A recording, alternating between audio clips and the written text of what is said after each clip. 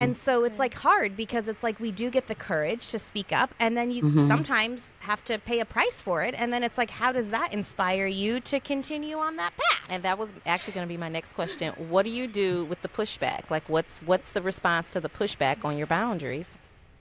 Well, this is the time where I think the quote of "be the change you wish to see in the world" really matters. You don't have to do that to people.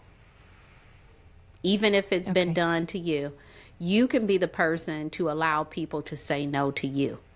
You can be the person who allows your children to have an opinion about what's happening in their life. You can be the person to ask someone, how do you feel about this? What is your preference for this thing?